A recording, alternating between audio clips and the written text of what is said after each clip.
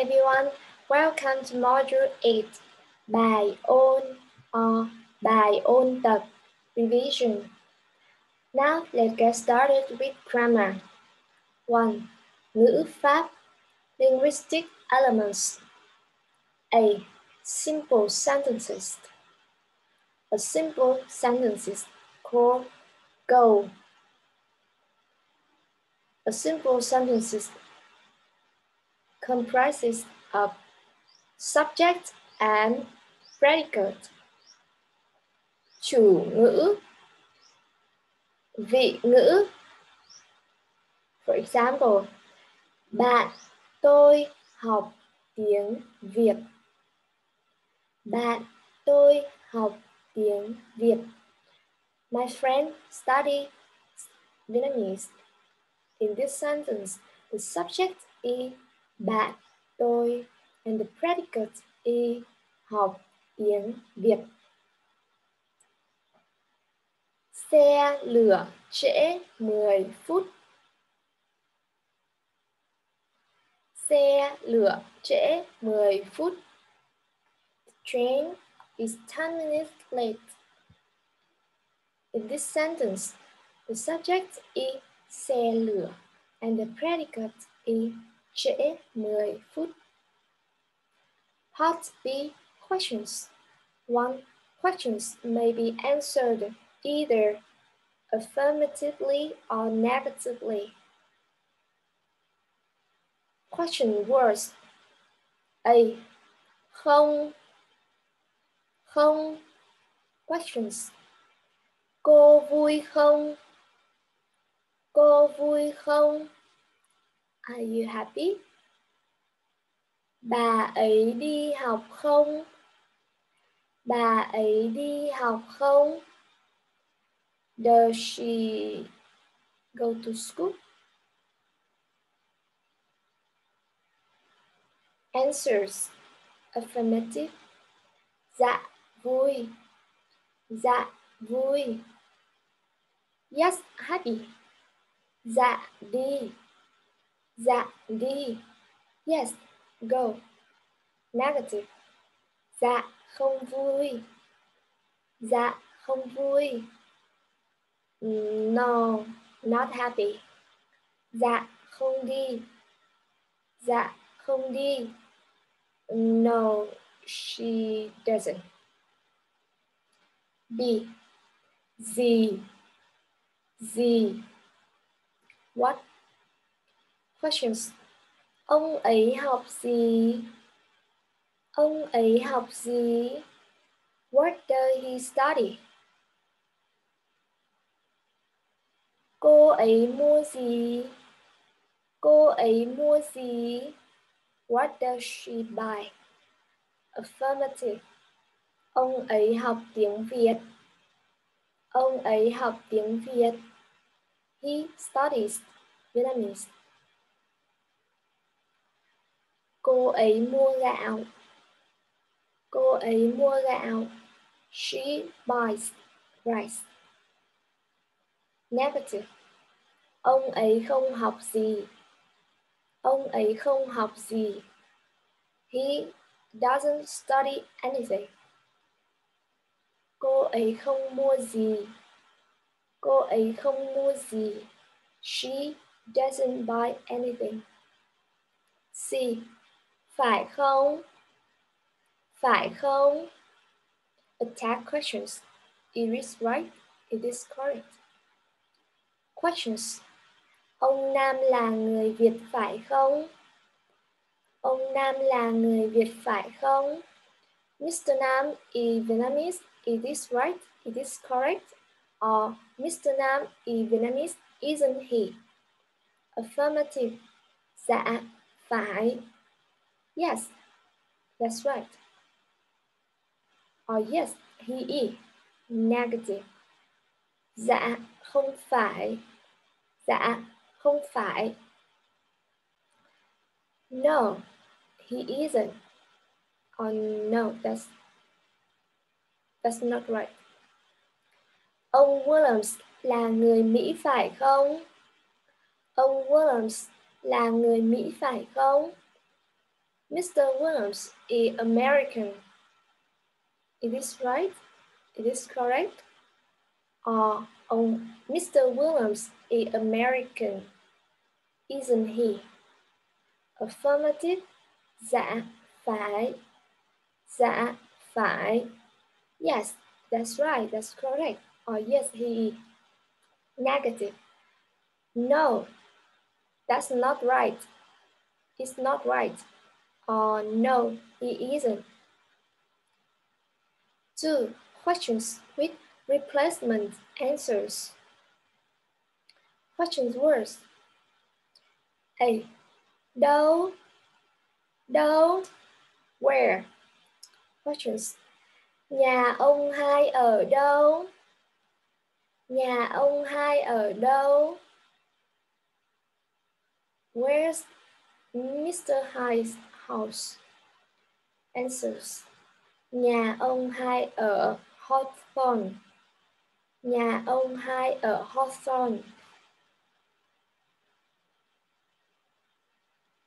The house of Mr. Hyde is in Hawthorne. Jane học tiếng Việt ở đâu? Jane học tiếng Việt ở đâu? Where does Jane study Vietnamese? Answers. Jane học tiếng Việt ở Victoria. Jane học tiếng Việt ở Victoria. Jane studies Vietnamese in Victoria. B. Lúc mấy giờ? Lúc mấy giờ?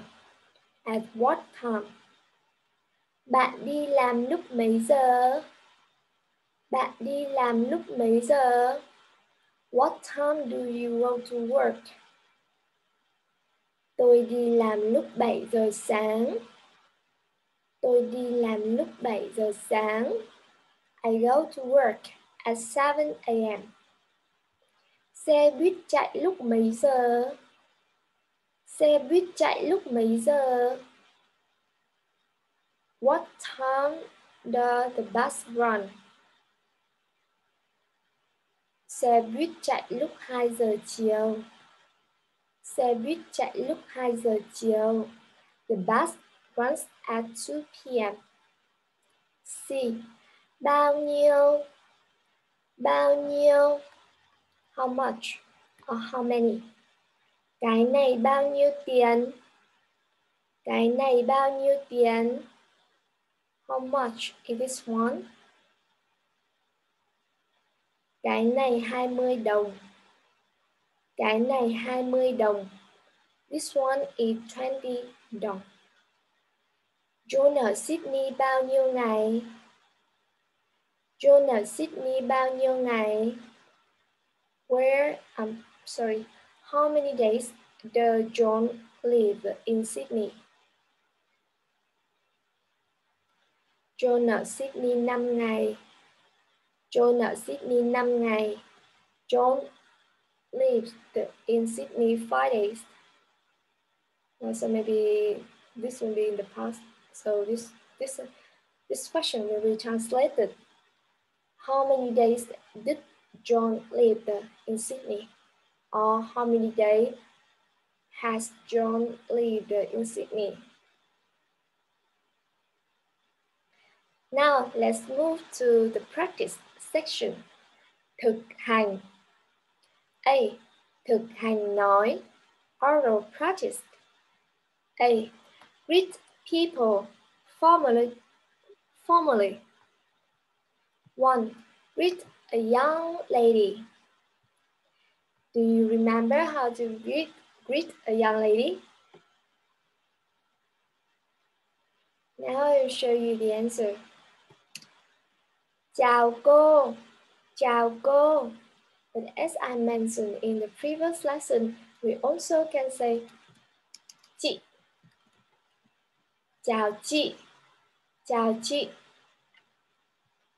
Because the Vietnamese women like to be much younger than their age.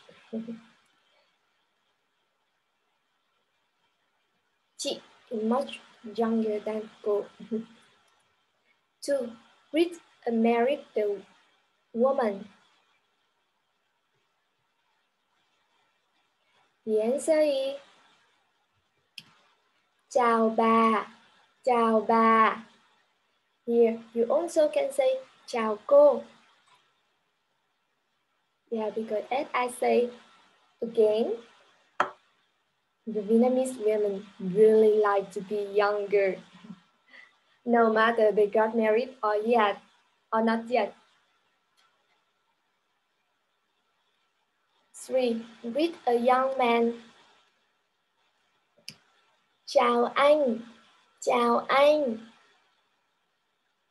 4. Greet a married man.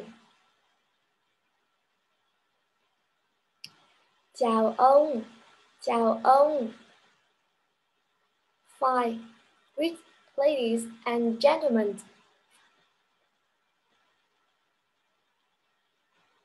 The answer is chào quý vị, chào quý vị.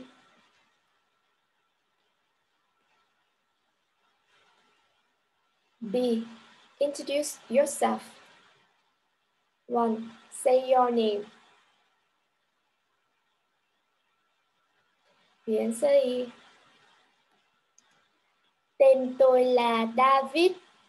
Tên tôi là David. This is just an example because you can replace the name David by another name. For example, my name is Linh. So I will say tên tôi là Linh. Tên tôi là Linh. 2. Say what your job is.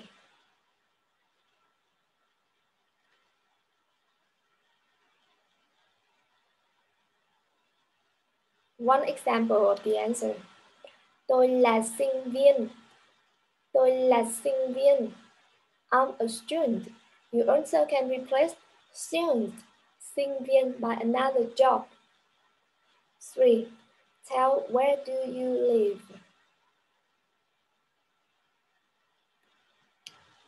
Tôi ở Sài Gòn. Tôi ở Sài Gòn. Saigon is a name of a city in Vietnam. You also can replace Saigon by another name of other cities. 4. Tell where you work. Tôi làm việc ở hãng Ford. Tôi làm việc ở hãng Ford. I work in or at Ford the company. For example, me, I work online, so I can say tôi làm việc trên mạng. Tôi làm việc trên mạng. Trên mạng means online. I work online.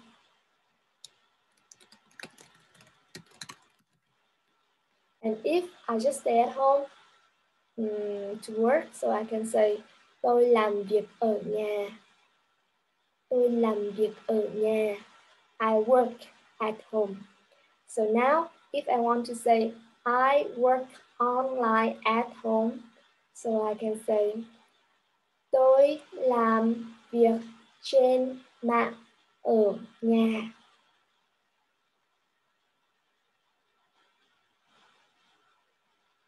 Five. Tell people where you come from.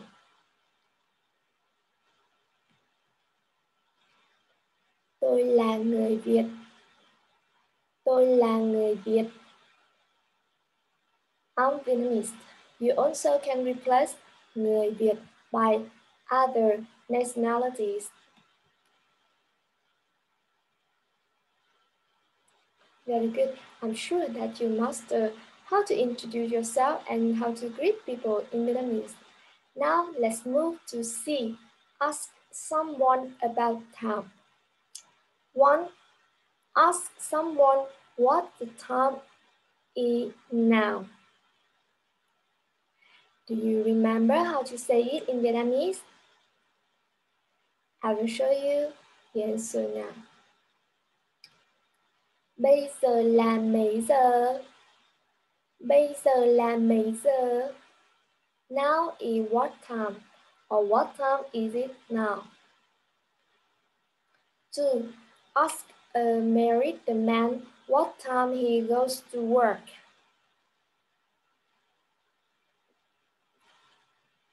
So you have to translate. What time do you go to work in Vietnamese?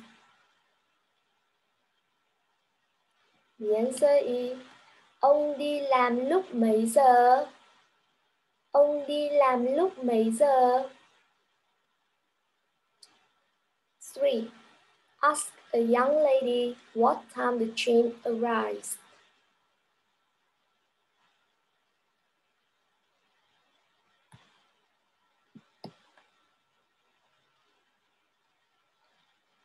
Do you remember how to say arrive in Vietnamese? Đến. Arrive. So the answer is thưa cô, tàu đến lúc mấy giờ? Thưa cô, tàu đến lúc mấy giờ? Thưa cô is very polite here. You also can delete it. So you just need to say tàu đến lúc mấy giờ? Or in real life, we often say pronoun plus ơi. Ơi is a word to call someone. I can replace a pronoun by a name also. For example, if my name is Linh, so people often call me Linh ơi, Linh ơi. So I will understand that, oh, someone is calling my name.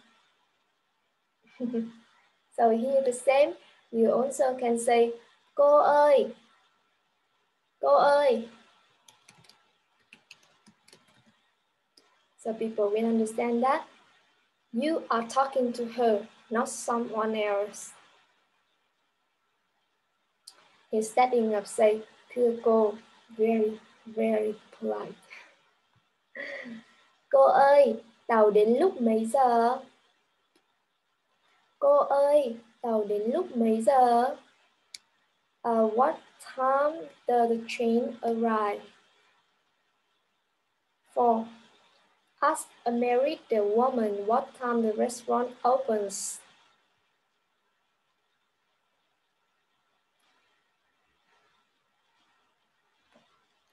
Nhà hàng means restaurant in Vietnamese. You also can say tiệm, ăn. Nhà hàng or tiệm ăn. So the answer is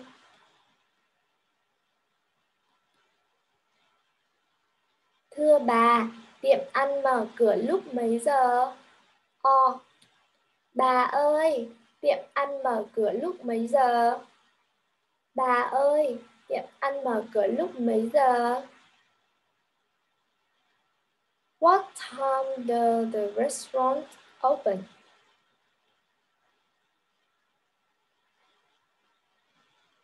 Five. Ask your friend Mai what time she had lunch.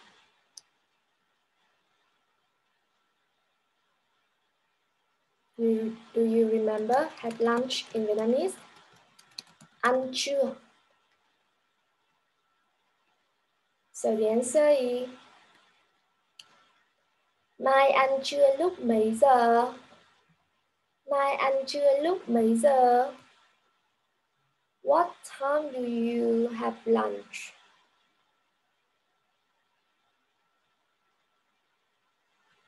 Now, let's move to D. Look at the people on the map. Ask and answer like this. Ông hai ở đâu? Ông hai ở đâu? Where is Mr. Hai? Or where does Mr. Hai live? Ông hai ở Sài Gòn. Ông hai ở Sài Gòn. Mr. Hai lives in Saigon. 1. She lives in Vũng Tàu. So the question is, cô Mai ở đâu? Cô Mai ở đâu? Maybe I didn't write. The answer is cô Mai ở Vũng Tàu. Cô Mai ở Vũng Tàu. The next one, 2. Mr. Nam lives in Huế. This looks quite old, so we will use ông. Ông Nam ở đâu? Ông Nam ở đâu? Ông Nam ở Huế. Ông Nam ở Huế. 3. Mrs. Lan lives in Hanoi because she looks a little bit old, so we can say bà. Or cô, if she not really old. Bà Lan ở đâu? Bà Lan ở đâu? Bà Lan ở Hà Nội. Bà Lan ở Hà Nội. 4. Miss Thu, she lives in Đà Lạt. You can ask, cô Thu ở đâu? Cô Thu ở đâu? Cô Thu ở Đà Lạt. Cô Thu ở Đà Lạt. The last one, her name is Cúc, she lives in Đà Nẵng. Cô Cúc ở đâu? Cô Cúc ở đâu? Or you also can say bà. Cô Cúc ở Đà Nẵng. Cô Cúc ở Đà Nẵng.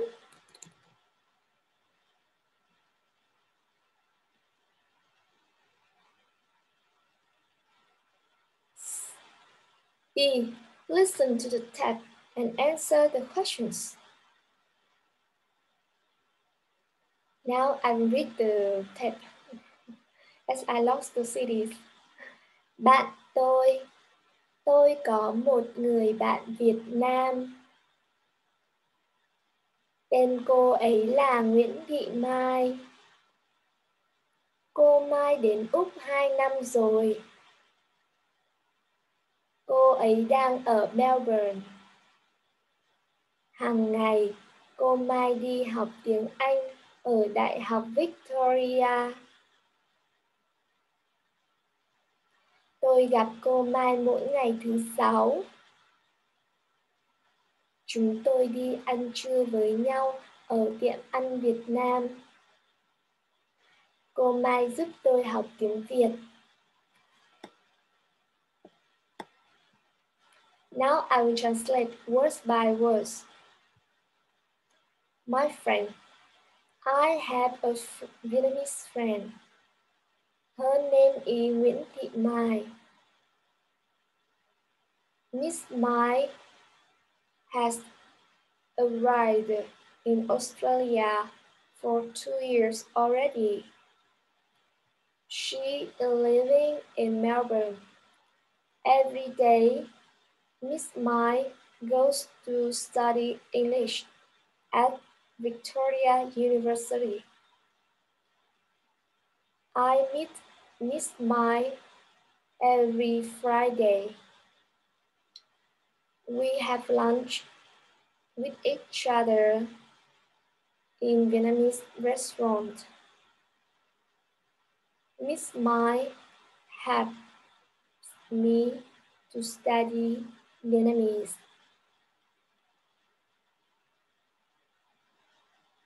Now, please answer. A. Bạn có người bạn Việt Nam phải không? Bạn có người bạn Việt Nam phải không? Do you have a Vietnamese friend? Is this right? Or do you have a Vietnamese friend? Don't you? We check again in the passage. Maybe I will open the passage on the song.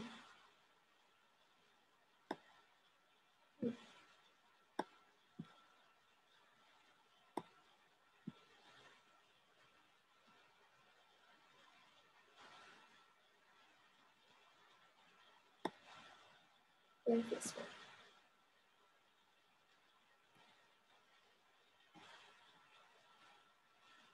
Have you got the answer? Now I'll show you the answer.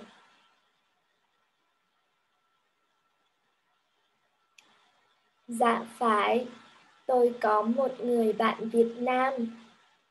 Dạ phải, tôi có một người bạn Việt Nam.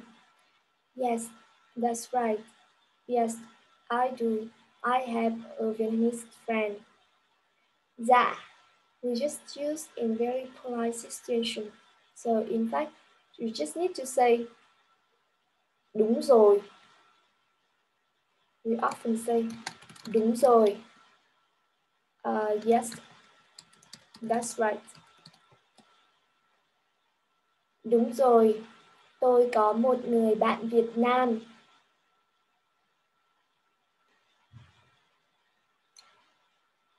Or you also can say phải, tôi có một người bạn Việt Nam.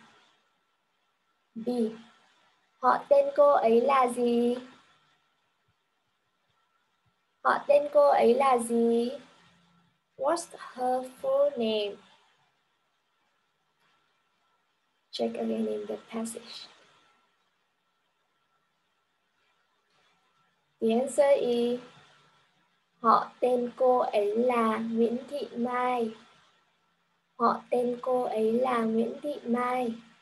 Her full name is Nguyễn Thị Mai. C. Cô Mai đang ở đâu? Cô Mai đang ở đâu? Where does she live? Where is she living now? The answer is cô ấy đang ở Melbourne. Cô ấy đang ở Melbourne. D. Cô ấy học gì? Cô ấy học gì? The answer is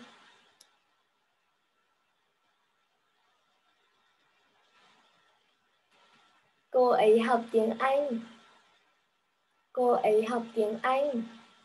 She studies English. E. Cô Mai giúp bạn làm gì? Cô Mai giúp bạn làm gì? What does Miss Mai have to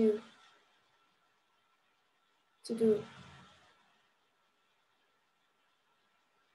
What does Miss Mai have you to do? The answer is cô Mai giúp tôi học tiếng Việt. Or cô ấy giúp tôi học tiếng Việt. She helps me to study Vietnamese.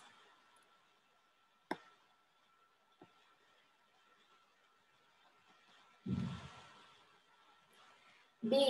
Thực hành viết. Written practice. A. Complete the sentences by adding subjects. Use cues in parentheses. 1. He, a man. So how to say in Vietnamese in this case? We can say ông ấy or anh ấy. Ông ấy là Nguyễn Văn Nam. Ông ấy là Nguyễn Văn Nam. Or anh ấy là Nguyễn Văn Nam. Anh ấy là Nguyễn Văn Nam.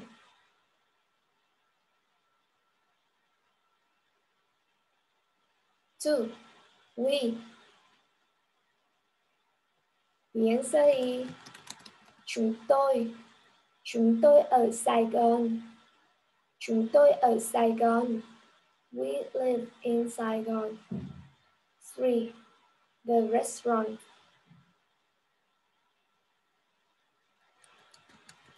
Tiệm ăn or nhà hàng. Nhà hàng we often use in the north. Tiệm ăn mở cửa lúc 8 giờ sáng. Tiệm ăn mở cửa lúc 8 giờ sáng. Or nhà hàng mở cửa lúc 8 giờ sáng. Nhà hàng mở cửa lúc 8 giờ sáng. 4. She's missed.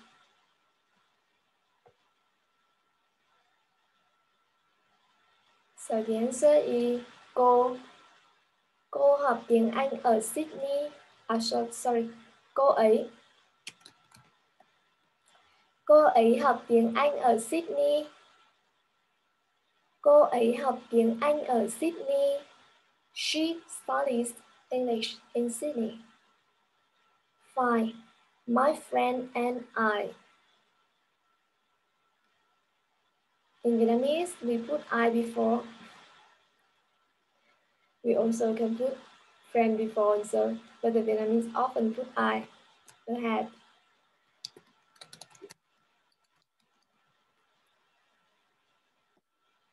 Tôi và bạn tôi ăn trưa lúc 12 giờ.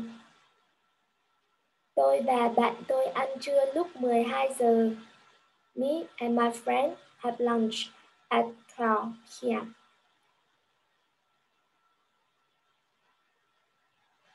Part B. Use the question word không to write the questions. 1. Ông ấy khỏe. Ông ấy khỏe. He's fine, he's good. So the question is, ông ấy khỏe không? Ông ấy khỏe không? Is he good? Is he fine? You just need to add không in the end of the statement to form the questions with word không. The same with the number 2. Bạn ăn sáng. Bạn ăn sáng. You have lunch. So the question is, bạn ăn sáng không? Bạn ăn sáng không? Do you have lunch? Do you have breakfast? Do you have breakfast? 3.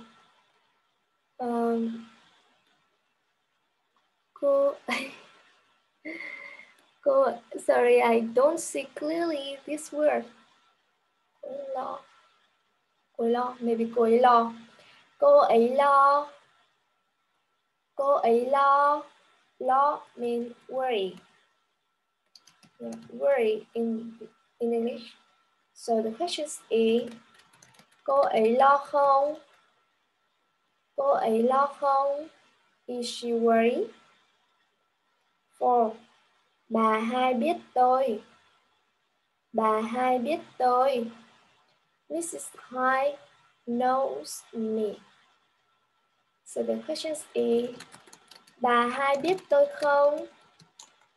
Bà hai biết tôi không? Does Mrs. Hyde know me? 5.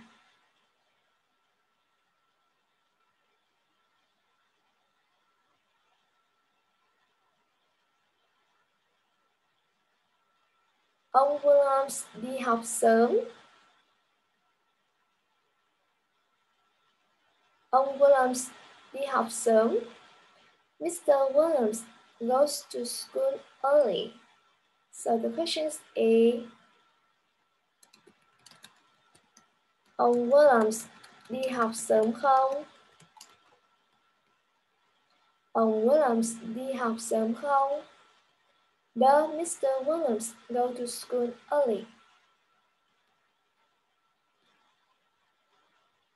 C. Use the questions word the to write the questions and answers. Number 1 is done for you.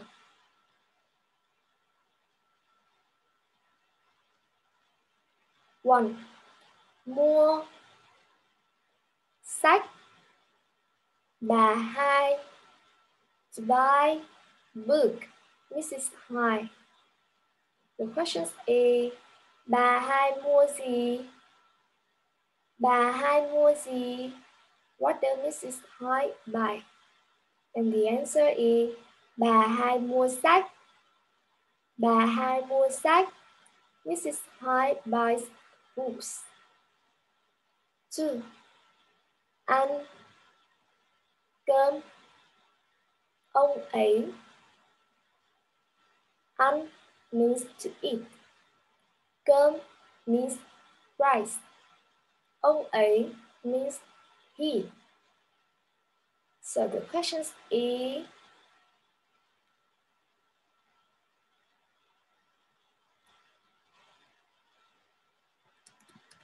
ông ấy ăn gì? Ông ấy ăn gì? What does he eat? What does he eat? The answer is, ông ấy ăn cơm. Ông ấy ăn cơm. He eats rice. 3. Học tiếng Việt. Ông Williams. Học means to study. Tiếng Việt means Vietnamese. Tiếng Việt. Ông Williams. Mr. Williams.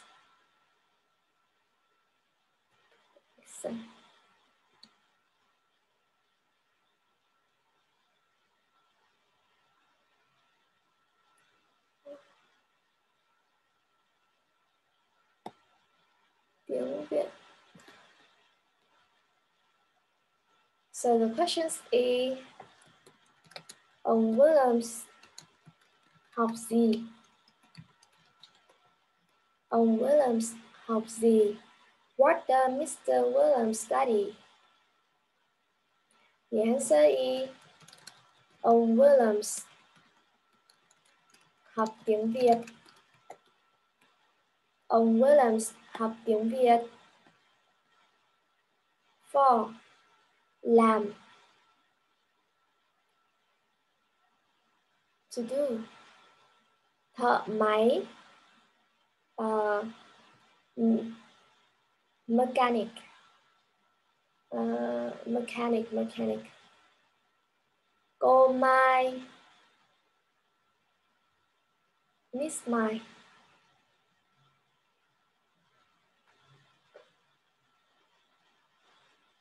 So the question is, cô Mai làm gì? Cô Mai làm gì? What does Miss Mai do?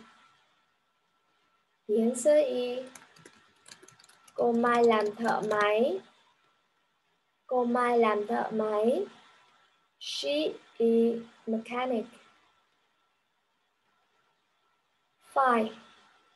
Nói. To speak. Tiếng Anh. English. Bà ấy. She. So the question is, bà ấy nói tiếng gì? Bà ấy nói tiếng gì? What language does she speak? The answer is, bà ấy nói tiếng Anh. Bà ấy nói tiếng Anh. She speaks English.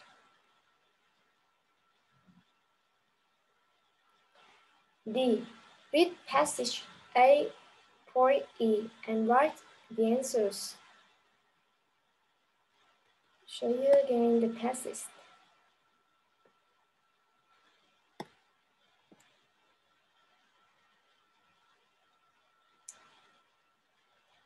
Question number 1.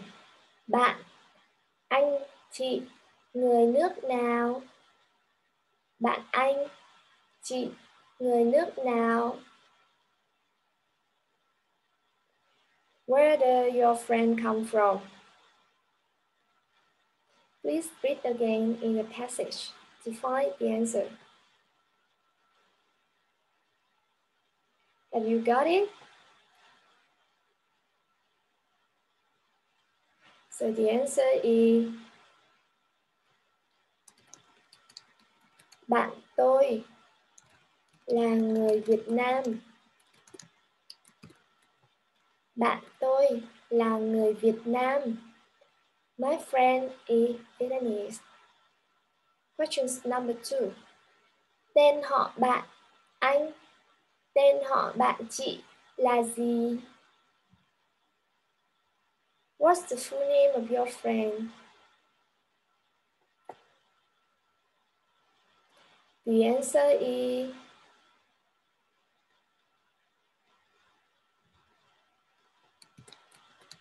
tên bạn tôi là Nguyễn Thị Mai. Tên bạn tôi là Nguyễn Thị Mai. You also can answer like in the passage. Tên cô ấy là Nguyễn Thị Mai. Tên cô ấy là Nguyễn Thị Mai. The third question. Cô Mai đang ở đâu? Cô Mai đang ở đâu? Where does Miss Mai live? Where is she living? The answer is cô Mai đang ở Melbourne. Cô Mai đang ở Melbourne. She is living in Melbourne, or she lives in Melbourne. 4. Cô Mai đến Úc bao lâu rồi? Cô Mai đến Úc bao lâu rồi?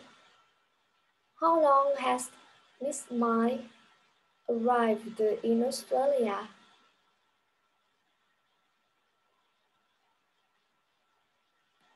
The answer is cô Mai đến Úc 2 năm rồi. Cô Mai đến Úc 2 năm rồi. Miss Mai has already arrived in Australia for 2 years, or Miss Mai has already been in Australia for 2 years. 5. Cô Mai đang học tiếng Anh ở đâu? Cô Mai đang học tiếng Anh ở đâu? Where is Miss Mai studying English? The answer is cô Mai đi học tiếng Anh ở Đại học Victoria. Or cô Mai đang học tiếng Anh ở Đại học Victoria.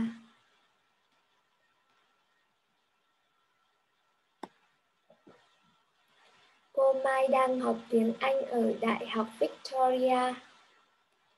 Miss Mai is studying English at Victoria University.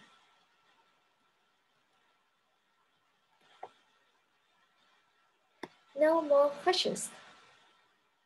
So this revision is also a self-assessment test. There are 5 marks for each part. The total marks are 125, and the satisfactory mark is 50, and 15 questions must be passed. Note, you can accept yourself by putting a number in each provided square. 1, fail. 2, passed. 3, fair. 4, good. And 5, excellent. I know that all of you may got excellent marks. So now we have to say goodbye for this lesson. Bye bye and see you on the next module, module 9. Bye bye.